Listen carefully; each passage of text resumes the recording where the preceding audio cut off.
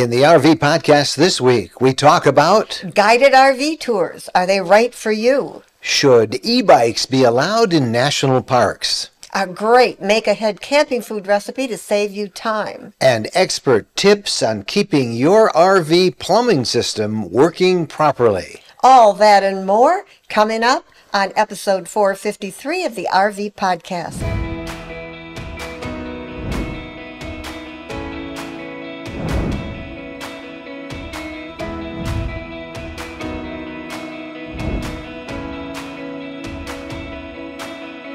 Hello everybody, I'm Mike Wendland and this is my lifelong traveling companion and my bride Jennifer, and welcome to episode 453 of the RV podcast.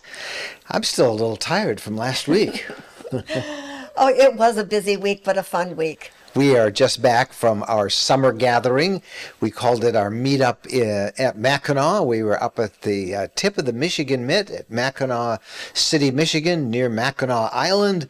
And we put up a big photo montage of this gathering up on our YouTube channel, and you can check that out. But what a great time. We do several meetups a year, and the next one is in the fall, but my goodness, that is sold out already. Yeah, it's going to be the Music City meetup, October 2nd to the 5th in Nashville, Tennessee. Now, it is sold out, but there are always a couple of cancellations as we get closer to the date, you know, and people change their plans and stuff. So when we get ready for that, we will look forward to having you guys jump right in and let you know, and you can pick up some of those cancellation tickets, and it should be pretty good. So what do you think? Tickets for the Grand Ole Opry, is that what everybody is so excited about it? Walking around, touring downtown Nashville and taking in some of the historic sites that are in the area. How about awesome shopping? Big city, awesome shopping. Yep, Nashville is a lot of fun, and I think everybody is going to really enjoy it. Boy, it has been a busy summer, and because of that, we're doing a little switch up on Sunday nights. Our normal Sunday night Ask Us Anything program, we're going to take a break for the summer. And we did this because at 7 o'clock Eastern time, when we usually go on the air, it's still light outside. Mm-hmm. Everybody's out walking around, taking hikes, riding their bike. They're outside, having fun. So we thought that we would just take the summer off and give ourselves a little break, and then we'll pick it up again as fall and comes and it gets dark a little bit earlier. We might have a couple of live updates between now and then, but basically we'll let everybody know on our social media platforms when there's one scheduled, but we'll pick that up in the fall because we do enjoy it. We do, and we're going to miss you all. Yeah, but there's always, of course, the podcast, our regular videos, and daily content at rvlifestyle.com. That is our blog, and we hope that you guys will check that every day, rvlifestyle.com. Speaking of things to check, something else you should check is our RV Lifestyle Facebook group. It is 190,000 plus members now. We're pushing 200,000 members. And if you have not checked that, or you're not a member, you really should plug yourself in, because that's probably the best way that we know of to be really informed and get help as you have questions about the RV lifestyle. Wendy Boyer and her team handle most of the posts and keep it moderated and keep their tabs on it, and she just does a great job. And she does a weekly social media buzz segment for us, and here she is with what we've been talking about on the Facebook group this week. Hi everybody, it's Wendy Boyer from the RV Lifestyle Facebook group. And boy, has our group been busy lately because everybody's out there traveling. And we're getting lots of questions, like one from Sarah. Sarah said she's had her travel trailer for a little over a year. And her question was, how can I keep my trailer cool while we're driving on the road? She said that they're driving in really hot temperatures. It's in the 90s when they pull over at 6 o'clock. And they want to be able to get inside, cook dinner, rest, not feel like they're stepping into an oven. So she asked this question and got so many helpful suggestions. A few included cover your windows and skylight with Reflexit while you're out there traveling. Others said as soon as you get to your destination for the night, turn on your air conditioner full blast before you set up the rest of your unit. And then just a real great tip was when it's that warm, don't even try to cook inside your trailer. Cook outside. And there were many other suggestions too. It was a great question, and certainly many of us are dealing with that sort of heat. Another thing I'd like to share with you is a tip, because who doesn't need a good tip, right? And Allison had such a great tip to share. She said she's always on the lookout for storage ideas for all of her gear. So last winter, she bought a 25-inch wreath box, and she's out there for the first time using it to store a 50-foot heated hose. She just wrapped her hose inside the wreath box, and it was a great hack. Lots of people liked it, saying things like, "Brilliant, great idea." So thanks for sharing that, Allison.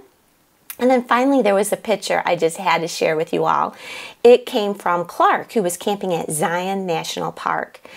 He was out for a day, he walked back to his campsite, and Clark has a big Class A, so picture those big windows from the Class A, and he looked at that window, and it looked like someone had come when he was gone and painted his window.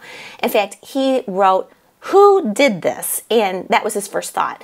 And what he saw was this incredibly gorgeous desert scene, and he realized what he was looking at was a reflection on his window. The light was perfect, and it was just stunningly beautiful. Hundreds of people commented on it, shared it, and Beverly said, "You know, it doesn't get much better than this."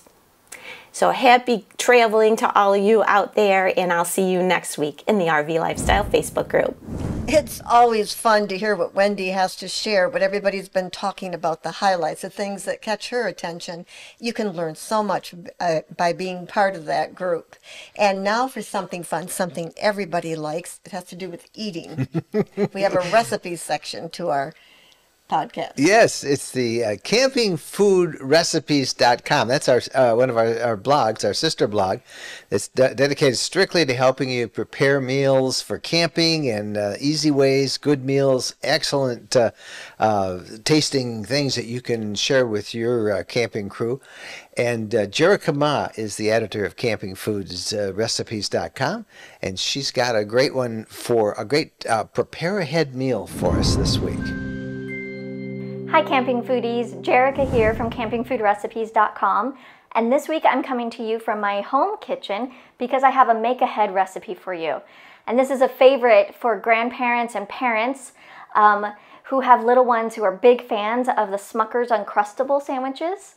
On our website, we have a DIY version of those Uncrustables that you can make at home with just a simple, affordable tool from Amazon. And it's great for camping trips because you can make as many as you want in advance, pop them in your home freezer, and then whenever you're ready to go camping, you just move them over to your RV freezer. And then once you're out on the campsite, ready to have lunch, you just take them out, pop them in the microwave for 30 seconds, or just take them out maybe about 30 minutes before you're ready to eat, and then you have these ready-made PB&Js wherever you go. So they're really a great, simple option, and the best part is they're significantly cheaper to make than to buy. So you'll be saving money and have the added convenience of those nice little Uncrustable sandwiches. So be sure to go to our website to check those out, and please don't forget that you can also submit your own favorite camping recipes through our Submit a Recipe tab on our website. We would love to see what recipes you take with you wherever you camp. So that's it for me this week. I'll see you next week with our favorite camping recipe of the week. Well, Mike, all I got to say is that's some excellent tips. I have never thought about making peanut butter and jelly sandwiches and freezing them. So, we do like. I like peanut butter and jelly sandwiches. Yeah, you are more of a peanut butter and jelly person than I am, but I'm going to make some of those up. Usually, I'm making them in the back of the rig as we're bouncing down the road, trying to get a little something so we don't have to stop and eat fast food. But if you've got kids, grandkids, I can see where this would be a great asset to make ahead of time. And if you want some other food ideas, go to campingfoodrecipes.com. Lots of neat food ideas for you to check right there. All right, when we come back, our interview of the week, and we're going to talk about a guided RV tour. You ever wondered what that is like, where it goes, how it works? Stick with us because we're going to learn all about whether a guided RV tour is right for you. Stay with us. The one thing that can ruin a perfect RV trip is a bad mattress. And believe us, we know. Over the years, we've tried many and found them all wanting until now. Now we sleep on the RV mattress by Brooklyn Bedding. Quite simply, it's the best we've ever slept on. We chose a queen-sized Aurora Luxe medium firm mattress that arrived tightly rolled in a box. All we had to do is put it on the bed, unroll it, and wait for it to recover from the compression. Then we put the sheets and the bed covers on, and we found we slept so well on it that we ordered another one for our home. That's how comfortable it is. Our sleep is now so luxurious and deep that we can't imagine using a different mattress. Shipping is free, and if you're disappointed with the current mattress in your RV, you owe it to yourselves to try the RV mattress by Brooklyn Bedding. Brooklyn Bedding sends out all of their RV mattresses from their own factory in Arizona. That means they're able to use premium materials at a reasonable price for you with no middleman bringing up the cost. And right now, if you visit rvmattress.com/rvlifestyle, you'll get the maximum discount off your mattress with the promo code RVLifestyle.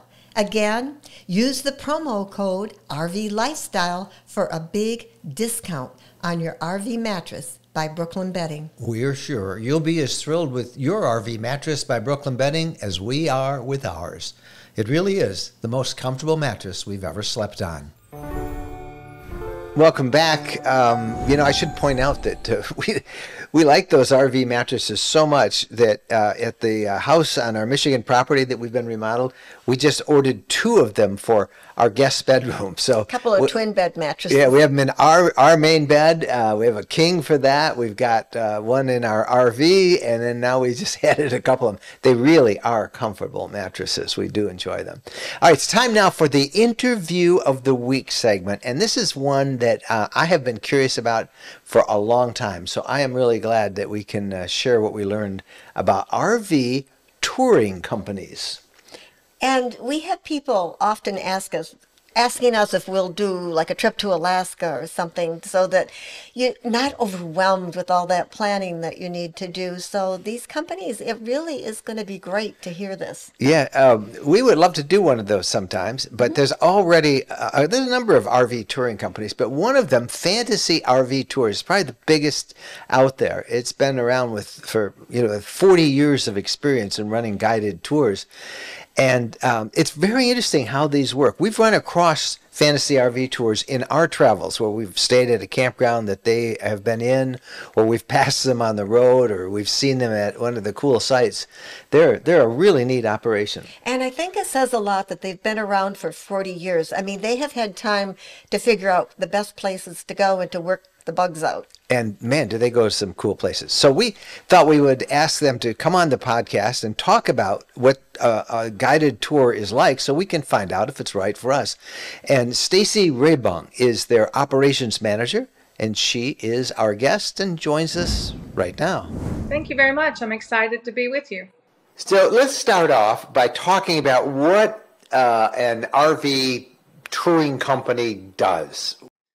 Okay, well, for us, we are pretty much the world's largest RV provider of guided RV tours or guided RV vacations. So in a nutshell, we do all the work and you show up and let us take care of you on your RV vacation. So we book all the reservations, take care of everything for you. Everything is included for you, maybe an exception of a few meals that might be on your own, but gratuities, trip planning, all of that is taken care of for you. And that's what RV tour caravan companies do. Now, we've seen tours that you can take, to exotic locations where you get on a bus and they take you everywhere. you're kind of the same thing, except we're driving in our RVs and camping in our RVs, right? Exactly. Kind of like what you're talking about, maybe a fly in and fly out kind of location. We do the same things, except you are driving your own RV to that location, and then we bring a bus in and take you out to all of the different places and the things to see, the restaurants and bucket list locations. Is there any particular type of RV that you are limited to? Do you everything from towables to motorhomes, or are they all motorhomes? As long as it's self-contained, we will accept it. We have a lot of towables that go along. We even have a few truck campers that have joined us on some of our tours. So anything from a truck camper all the way up to a 45-foot diesel pusher. Well, how many RVers are on a typical tour? I've seen you before. I think I saw one of yours in, oh gosh, I want to say it was at a campground in Natchez, Mississippi, across from there a few years ago. And I was really impressed. They all came in and they all had a good time. And we ran into them in town. But how many do you normally have? Typically on a moving caravan, we have 22 guest rigs and 2 ambassador rigs. So we'll have a wagon master and a tail gunner. And of course, the wagon master is the leader. The tail gunner runs behind everybody else in case somebody has an issue while they're on the road. And so it's typically 24 total rigs, counting those 2 ambassadors. Now, how are some of your trips organized? Where's your most popular locations? Give us an idea of what you would do on a tour, on an RV tour like this. Well, it's important to designate that a caravan moves. A caravan is different from a rally because a rally stays in one location, but a caravan will move. And our most popular location is Alaska, without a doubt. We are running 13 different caravans to Alaska this summer. In fact, we just got 3 on the road this past week. So we have 3 tours out, 10 more to go this summer. And you will arrive at your location. Usually we stay at the rally point, which is your arriving location. You're responsible for getting to that spot. Once you get there, Wagon Master will take care of the rest and give you all your information. You'll have an itinerary before you go that'll be emailed to you. And you'll get a book with driving directions. And usually we'll stay a couple of days, have a welcome dinner, get to know each other. And then we take off and we head off to, say we're going to Alaska. We head off across the border. Our wagon master goes first, the tail gunner goes last, and we wait till everybody gets across the border and then take off to our first campground. So how many miles do you typically go in a day? We try extremely hard never to drive more than 300 miles in a day. In Alaska, sometimes 300 miles is a little longer than it would be in the United States. So we typically keep everything under 300 miles unless it's just impossible in some of the remote areas of Alaska. I think there's one driving day on our 60-day Alaska tour that's like 350 miles. Wow. That's what I was going to ask is how long is the Alaska tour? But you have other tours. Tell us about some of your other locations that you go to. Another popular location is obviously the Canadian Maritimes. We do about 10 tours through the Maritimes. Some just do the lower provinces and some go all the way up to Newfoundland. So kind of depends on how much time you have and what you want to see. Another great one, like you mentioned, you saw our group at Natchez. That is our Mississippi River Run tour. Starts up in at the top of the Mississippi River and drives all the way down to the bottom of the Mississippi River in New Orleans. And it follows the river. There's a road called the Great River Road. And it follows that road all the way down. That's that's a 34-day caravan. And how long are your typical caravans? What do they range from in terms of length? We have our shortest caravan is our 13-day Made in America music tour, which does 3 locations, and our longest caravan is a 62-day Alaska tour. Now, do they start typically in one location and then do they return to that location? Can people join it at different points? How does that all work? That's a good question. Sometimes we start in one location and we end in, well, we almost always end in another location. Maybe if we're talking about Alaska, we have some different itineraries, some that start in the United States and end in the United States. Some of them start in the United States and end in Prince George, British Columbia, and you get yourself back to wherever you want to go.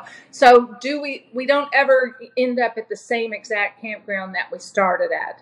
Obviously, on something like the Mississippi River Run, you're going to start up in Minnesota and you're going to end in New Orleans. So we're not going to go back to Minnesota. Now, this is the image I used to have of it, and I don't think it's accurate, but does everybody have to travel, like nose to trail along the whole route? Can you stop at your will? You just have to get to the campground at a certain time? How does that work? Absolutely not. We do not go. We don't want everybody to travel nose to tail, because then the person in the front is the only one who sees anything. So we have it structured that this is your vacation.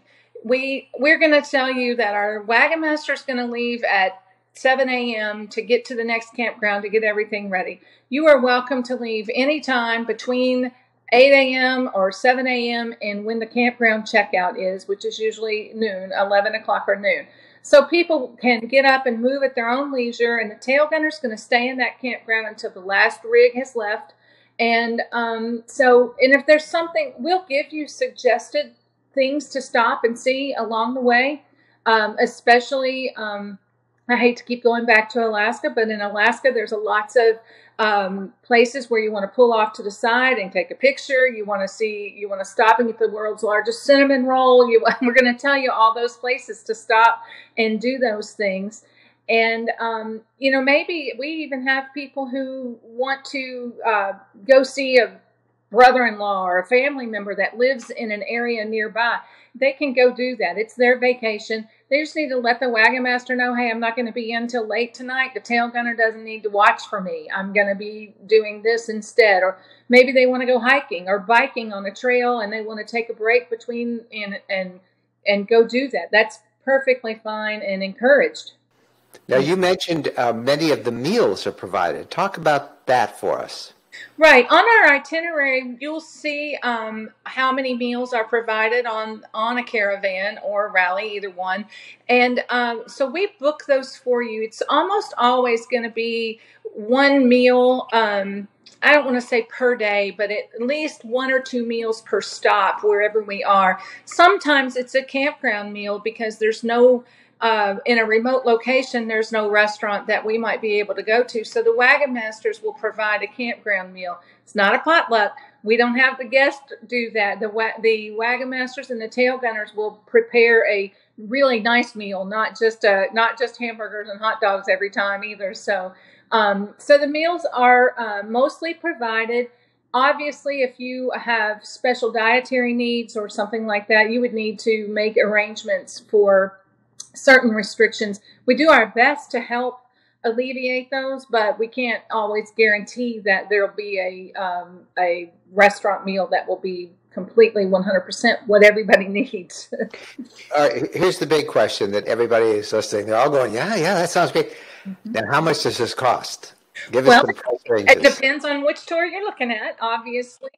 The great thing that I'm just going to say up front is that we like to make our tours affordable for everybody. So we do offer a monthly payment plan that is a no interest monthly payment plan, no credit check. So if it's something somebody really wants to do, we encourage them to take a look at paying it monthly.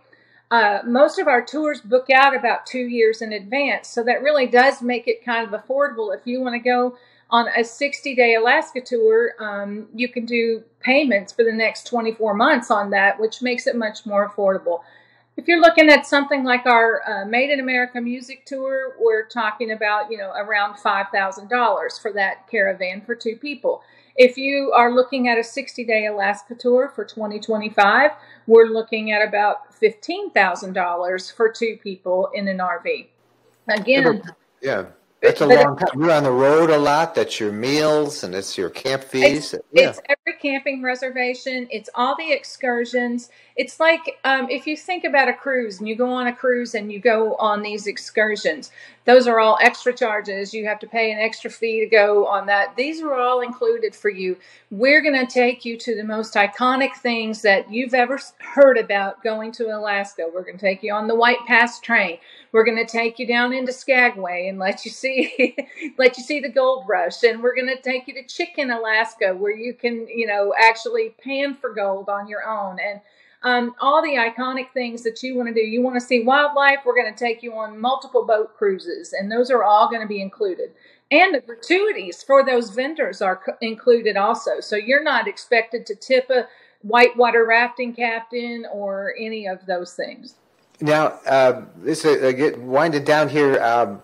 I've interviewed people before who have become junkies of these tours. They do them year after year after year. And that's how we actually decided, hey, let's get them on the program.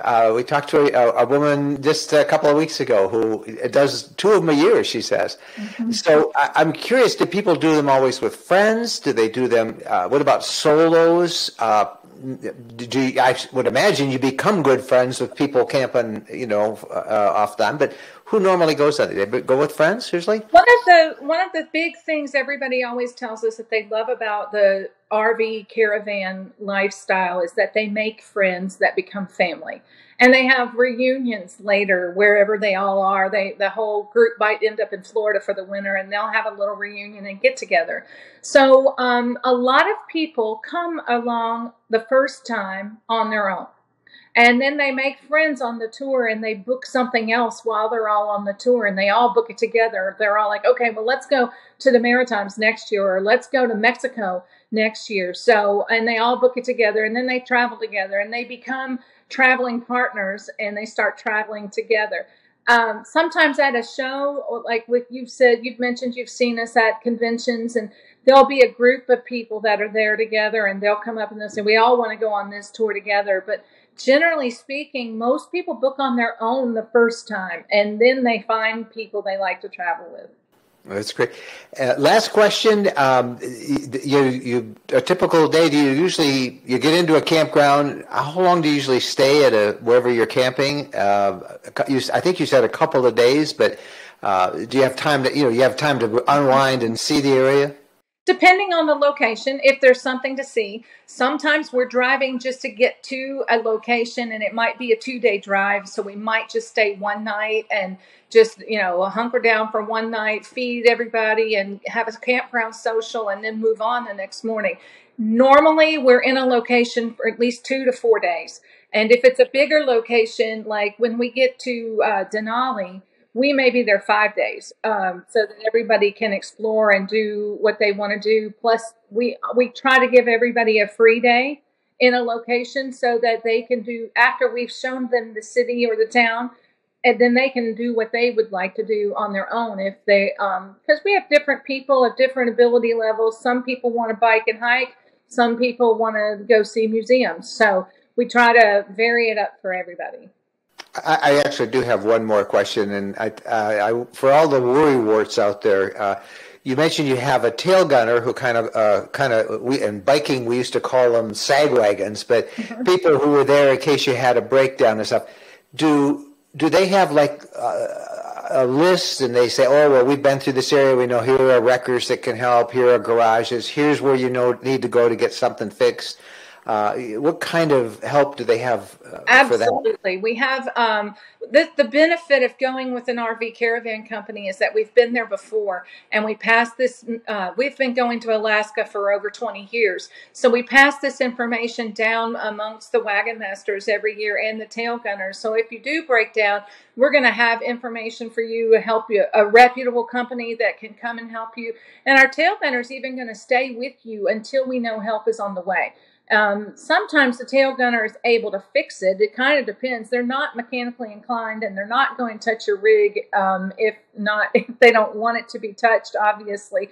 But they can advise and they can help, and sometimes they can get it back together and get on the road till you can get to the campground and get and get service available there. So yes, we do have that information available. And you're not alone, which is really good. That's the comforting part, is that somebody's watching out for you. And especially in remote locations, there might not be great cell phone service. There might not be, and it's great that even if the tail gunner can't get service, they can drive. They can unhook their tow vehicle and go get help. So. Gotcha. Well, sign us up. Okay. I'm all excited. I think this will be fun. All right, Stacy, thank you very much. And tell everybody where they can learn more about Fantasy Tours and get all the information they need. We have a website, fantasyrvtours.com. And of course, we have a YouTube channel. If you would like to go there, just search for Fantasy RV Tours and you will find all kinds of videos and informational seminars and presentations that we've done.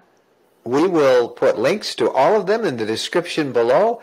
And Stacy, I look forward to talking to you again about us maybe doing one of these tours. So, we'll make it happen. Thank you so much. Thank you. Bye-bye. Okay, Mike, I'm sold.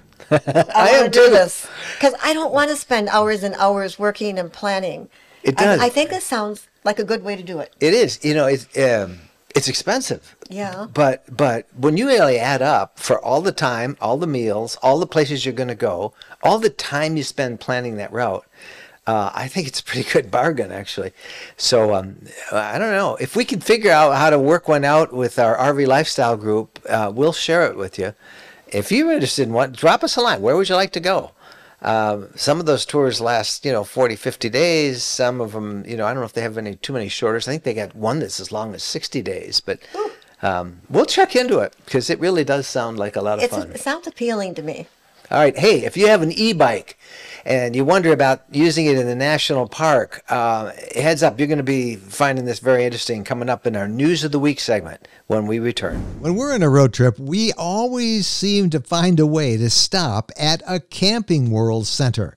There are over 225 Camping World locations across the country, and there's always one close by when we need parts and accessories for our RV or just on a shop. In fact, we have so much fun with Camping World, and as we talk about it as one of our sponsors, they have agreed to offer a 10% discount if you use the coupon code RVLifestyle10 when you buy $99 or more in merchandise. You'll find everything you want, from outdoor furniture and appliances, the ones you see us use in our videos and we talk about here in the podcast. RV extras that include everything from camping chairs to fire pits, electrical accessories, must-have gadgets. Check them all out. And again, don't forget, use the coupon code RVLifestyle10 when you visit campingworld.com. Welcome back, everybody. Time now for the RV News of the Week. What do we got this week? Okay, the first story is the National Park Service is seeking the public's input as it considers the future of allowing e-bikes in national parks. Currently, superintendents can decide where e-bikes are appropriate, typically a rotor trail where traditional bikes are allowed. Now, the NPS is trying to determine what effect e-bikes may have on such things as wildlife, other visitors' happiness, experience, and the park's ecology. Public comments are being collected until July 21st. We really enjoy our e-bikes, and they're a great tool for those who may just need a little boost here and there while bicycling. And they're becoming extremely popular with RVers. Yeah, we just returned from our summer meetup, as we said at the top of the program, and a lot of people had them, had e-bikes with them, and we were in a big campground. They were using them around there. Mackinac Island, where there are no motorized vehicles, there are no e-bikes allowed either for tourists. So a lot of people wish they had them. But there was a big bike trail right out in front of this campground. Everybody was using their e-bikes on that. So, and I like this. The superintendents can decide yes or no, because like Mackinac Island is only 8.2 miles around. So e-bikes, yep, I don't think they're appropriate there. Well, there's this really tragic story again about the weather. We seem to be hearing a lot about this lately. This is another tornado. This one hit the northwest part of Texas last week, killing 4 people, injuring at least 10. And we've seen some photos and had some reports on our RV Lifestyle Facebook group about just devastating damage to RVs, and RVers have been hurt and injured. This tornado came with little or no warning near the small town of Matador, which is southeast of Amarillo. And it was just really hard hit. The images we saw showed down power lines and flattened buildings, RVs literally shredded by the strong winds. Extremely sad story, because it's also a good reminder for all of us to pay attention to the weather, to camp prepared for emergencies. One of the things that I recommend is if you are in a unit with slides and you have a tornado watch and it really looks like something's coming, consider pulling in those slides, taking up the levelers, and maybe even leaving the area. You just don't want to be in an RV if a tornado is anywhere near that area. It's not a good idea. No, you do not. Yeah. Our next story has to do with a decision is expected soon about whether Washington's Mount Rainier National Park should impose a reservation system during the busy summer months to better manage visitors. Mount Rainier gets nearly 2 million visitors a year, 70% of whom arrive in the summer, and most visiting a select number of destinations. At times, people must wait hours in line to enter, and the sheer volume of so many people in a small window has caused concern about congestion, people stepping off trails and damaging delicate environments. So, a decision on a timed entry system is expected later this year. And that's of course timed entry have been tried in a lot of other our national parks. So I think it's probably inevitable, and it does seem to work during those peak travel times. Here's a story we have also been reporting a lot over the last few months. This one was a pretty brazen one, and we're talking about the targeting by thieves of more than a dozen RVs that were awaiting service at a Camping World store in Oklahoma last week. They were stealing catalytic converters out of the motorhomes. They were ripping off tires and TVs. They did this right on the dealer's lot. The parking lot had a fence around it. The thieves cut through it. We'll link on our show notes to this episode at rvlifestyle.com to a story, but it looks like something like 7 catalytic converters, 15 spare tires, 5 TVs were taken, and that kind of dashes the immediate travel plans of a lot of people. More and more reports of RVs being targeted at RV dealers that are awaiting service, and often those catalytic converters, they contain rare minerals, and that's what crooks are after. We've done a couple of stories about how to protect your unit from catalytic converter thieves, and we will link to those in the show notes that you'll find at rvlifestyle.com/podcasts. Look under that tab, and you'll be able to find that. Okay, now an RV exploded at a Myrtle Beach, South Carolina campground last week, injuring a man, destroying his RV, and damaging 2 nearby. The explosion at Lakewood Family Campground also required 1 dog to be rescued, and another dog ran away, frightened by this large boom the explosion caused. The cause of the explosion is still underway, and reports say it could take a week or 2 to complete the investigation. Meanwhile, this sad event is a good reminder to all of us to do everything we can to stay safe. And we do not yet know if the dog who ran away has been found. We sure hope so. But dogs do regularly get scared, run, and become lost while camping. Yep, they do. All right, that's the RV news of the week. And when we return, we've got the RV tip of the week. We're going to talk about understanding and keeping your RV plumbing system working properly. Stay with us. When we're asked what's the most important modification we made to our RV, it's an easy answer. Battle-Born batteries. Battle-Born batteries are quality, safe, reliable lithium batteries that allow us to stay out there off the grid longer. Lithium batteries charge faster, they charge fuller, they're longer lasting, they're maintenance free, and Battle-Born batteries are protected by a 10-year guarantee. Now, in our case, they just dropped into the existing AGM batteries that we have, and they'll probably be the same on your rig too. Battleborn battery experts can get those in your rig just like they did with ours. They can also match you up with the right cabling, the inverter, the charger, the solar controller, everything.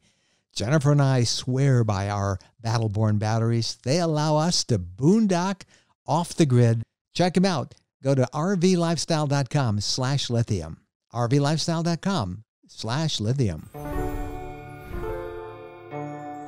Welcome back now. And now it's time for the RV tip of the week from certified RV inspector Brenda of Queen Bee RV. And Brenda has a great tip for us this week, and it's something that a lot of people don't spend a lot of time learning about, but they should.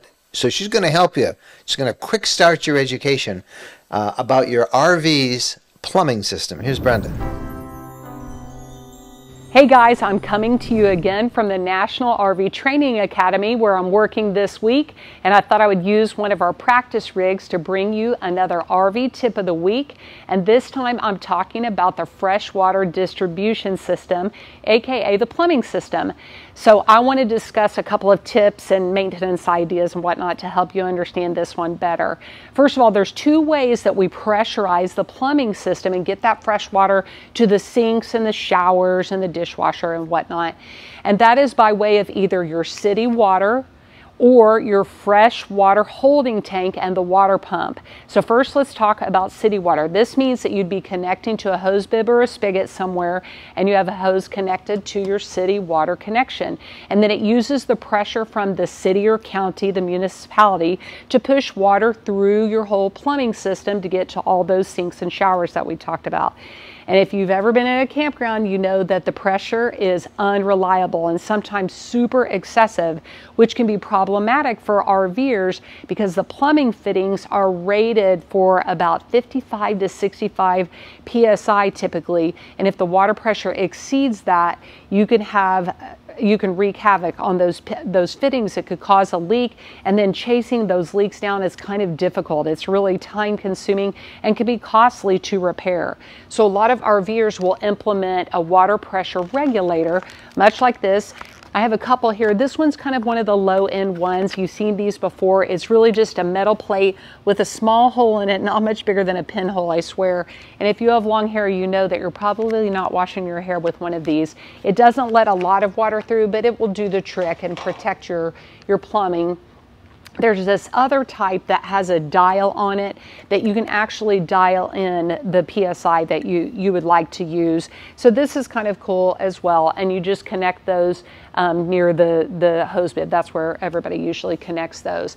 Now let's talk about hoses. I've got a couple of these here that you can use for either system because you're going to have to fill your fresh tank or you will use this for city water connection. So I would connect one end to the hose bib or the spigot, the other to city water connection. This one's just one of those little low end white potable water. Potable means that it doesn't have lead and it's safe for human consumption. There's also some other fun ones that are a little easier to store. This is kind of cumbersome. There's the woven fabric type of hoses that are they're marine grade. You see them for boats and campers, and they're also for potable water. They're safe for human consumption, and they're really lightweight, and they squish down, and you can store them much easier. They have aluminum connections on the end. I really like those a lot. Make sure that you don't mix the hoses that you're using for potable water with the ones that you would use for a black tank flush.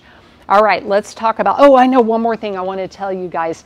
Keep a bunch of these little rubber washers on hand that you see in here. These things leak like crazy. I just keep a packet of those because it just is a nuisance when it's creating a puddle outside. Now let's talk about the fresh tank. The way that you get water into the freshwater holding tank is either by one of these threaded cap fills that this RV has, or you might have a gravity fill. The gravity fill is a little bit bigger hole. You just stick the hose down in there and it feels kind of loose, but that is normal. This threaded cap is just like a garden hose. The way that you know it's full is either by watching your monitor panel. On the gravity fill, water will come gushing back out at you, and that is normal. Or if you fill the whole tank, there is an overflow opening on the top, and it'll just pour out onto the ground. And don't worry, that's normal as well. So the way that you get water from the fresh tank through the system is your on-demand water pump. So it runs on 12 volts DC, so you're going to have to make sure that that coach battery stays charged. When you turn it on, when it's called on demand because when you open up a faucet, that is telling the water pump that the pressure is indicative that a human is calling for water, and it'll send water through the whole plumbing system, and you'll hear that rumbling noise. Everybody's heard that before. That part's normal. However, if you have the faucets turned off and you hear some intermittent rumbling, that's not normal, and that could indicate that you have a small leak somewhere. So a couple other pro tips: don't travel with a full holding tank. Water weighs about 8.3 pounds per gallon, and that stuff is heavy. Wait and fill up closer to your destination, or if you have a little bit of water in your tank for washing hands or using the bathroom while you're traveling, that part is good too, but make sure that you don't leave the water pump turned on while you're towing or driving.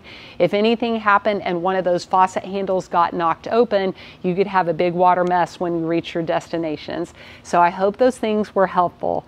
Hey ladies, are you a female RV traveler? And do you want to learn more about safety and troubleshooting problems and maintaining your own RV? Well, head over to queenbeerv.com, click on events, and you'll get to view the locations of our nationwide women's RV workshop tour. And I hope to see you there. Now back to you, Mike and Jen. There's always so much to learn from Brenda, and it was a good reminder, a little thing like just keeping a package of rubber hose washers on hand. Yeah, I've got some. I've had them in a little container. They just, it's a little plastic container that you pick up. They're like less than $1, and yet they really can help. So, all right, Brenda, thank you so much. She'll be back next week with another RV tip.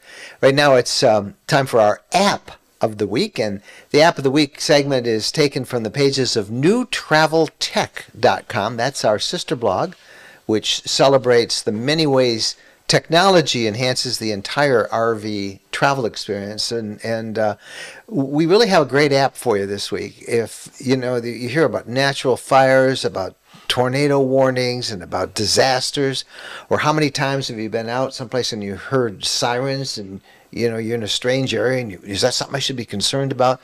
Well, this is an app and a website that we want to recommend. It's called Broadcastify, and it's like one of those old-fashioned scanners, those police scanners. Remember, they had those, decades ago. That was the latest rage.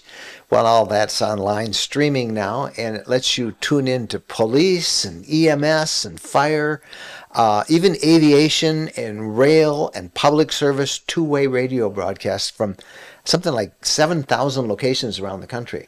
Wow, I think a lot of people would like that. Yeah, you get curious about stuff, and what's it like? Am I in a safe area? You can turn on this, and you can listen to police dispatches, fire dispatches. It's free for iOS and Android as an app, and of course, like most apps, there is an upgraded version. I think the free version you have to listen to like a 30-second commercial when it first starts up. But if you want to get rid of that, you pay $30 a year, and it's a free app. But it's a great app to have when you travel. Broadcastify. If you have an app that we should check out that's particularly of use to RVers, let us know. Our email address is mikeandjen@rvlifestyle.com. We got the RV questions of the week coming up right after this. Have you had it with overbooked, overcrowded campgrounds? Then check out Harvest Hosts, where RVers can overnight for free at wineries, farms, microbreweries, golf courses, and attractions. Harvest Host is a membership service for those with self-contained RVs looking for unique, beautiful, and peaceful overnight camping experiences across North America. When you become a member of Harvest Host, you can camp for free at all these places. Jennifer and I are Harvest Host members, and we've made so many great memories at Harvest Host locations. There's no charge for camping, and your Harvest Host membership fee is easily made up with just a couple of stays. Plus, you have awesome places to stay. If you use our special affiliate link of rvlifestyle.com/HH, you'll automatically get 15% off the cost of your membership. That's 15% off, but you must use the special link, rvlifestyle.com/HH. Welcome back to the questions of the week. And this first question is from Rob and Tricia. And their question is, we love our Class C RV, but the source of the biggest frustration is the lock on the door. Sometimes the key fob opens the door, and sometimes it doesn't. A while back, you did a story about changing the center door lock. Can you tell us what you did? What we do as soon as we get an RV, the last 3 that we've had, because we've had this frustration that you are experiencing right now, is that we change it out. We change it out with something called the RV lock. That's pretty easy to remember, right? RV lock. But I'll link to it. We have bought 3 of those for our last 3 RVs, and I just changed it out on our Class C Lisa Travel Vans Unity. I had to enlarge the hole a little bit that the lock comes after removing the original lock. But even if I can do it, anybody can do it. It was pretty easy to install, but it's great. It does have a fob that works all the time, by the way, and it does have a key. But the way we do it, the way everybody else I know have it, the reason you like it is you just enter in a passcode and you lock it with the passcode, or you unlock it. So you don't even have to carry around all your keys with you. It's just really a handy thing to do. It's called the RV lock. And again, if you just go to rvlifestyle.com/RV lock, and we'll link to it in the podcast, you can check it out yourself. It works on motorhomes, fifth wheels. We've had it on both, and even travel trailers. I just can't say enough good things about changing this out. Not having to carry a key and worrying about losing a key is awesome. Yep, it is. RV lock. Check it out. All right, one more question we'll try and get into. It says, we are about to become fifth wheel owners and are very excited. But with the cost of living in a home so high these days, what is the cost of living like in a fifth wheel traveling the U.S.? And this was from our RV Lifestyle Facebook group from one of our followers called Carrie. It had a lot of people respond, but we see variations of that question all the time. It goes to, hey, I'm tired of paying for a house and I want to travel and save money and I want to get an RV and go out and travel. And I hate to pour water on your parade there, but it's if you want to maintain your same standard of living, and you're not living a low standard of living, you're living a comfortable living standard of living, it's going to cost you as much in an RV as it does at a sticks and bricks house. And that's been our experience in 12 years of RVing, and from the many different full-timers that we've talked to. Now, there are exceptions. Well, it's what you want in life, what you can afford. I can see why you want to give up your sticks and bricks house. It is expensive. Oh, it's so expensive, and everything is just going up. But living in an RV, moving from place to place to place, it's all what you're going to be comfortable with. If you're going to go park in a park that isn't maybe the greatest, or maybe it is the greatest. One of those, marginal quote, trailer park type campgrounds. And everything goes up. Whether you're in a home or you're in an RV, we've found that there's not that much money to be saved. I mean, if you really have to save money and live in an RV, find the cheapest campground you can. Mm-hmm. Do a lot of mooch docking at relatives', driveways. Do a lot of boondocking. Don't go out for dinner. Don't travel because gas and fuel cost a lot. Now, if you want to live like that, this blog isn't really for you, because that's not what we're about. We're about really going out there and enjoying it. But so if you're going to if you want to keep the same general standard of living that you have, it is not that much cheaper to live in an RV. It's a lot more fun sometimes, and it's a great idea for most people don't do it forever either. They said a few years. What's the story? Remember the guy that bought one for a year? He used it for 6 months, and then he sold it because his wife. They did what they wanted to do, and they said, we don't need it anymore, and so they sold it. But I don't know if they sold their home or not, to do that. We don't recommend selling your home unless you have lived in your RV for extended periods of time so that you know that you want to do it. But, there are all trade-offs and everything in life, but in general, it is going to cost you pretty close to whatever you're paying now for your house to maintain in your RV, and there'll be more headaches. I mean, what do you do if something goes wrong with your RV and you have to get it fixed? in your house, you can usually have somebody come in and fix it while you live in it. But in an RV, you usually have to take it to a dealer, and they don't let you live in it while you're there. So you're going to have a hotel room or find someplace else to stay. And something that you say, RVs aren't made to be lived in full time. They are not. They're not. That's right. Look in the manual that you get. It's not. They're not certified to be lived in full time. And if you stay in one spot, I can tell you that costs are going to go up, just like in a house. You know, the rental for the spot that you're on and utilities and everything. Everything goes up. Nothing goes down. Nothing goes down. So you need to really do your due diligence about where and how you're going to do that. And by all means, go out and enjoy it, but don't jump into thinking that it's going to be cheaper, because most of the time it's not. You got a comment on this? Maybe you want to disagree with us, or maybe you do agree and want to share your opinion. We'd love to hear that. Or if you have a question you'd like us to answer on the RV podcast, our personal email is mikeandjen@rvlifestyle.com.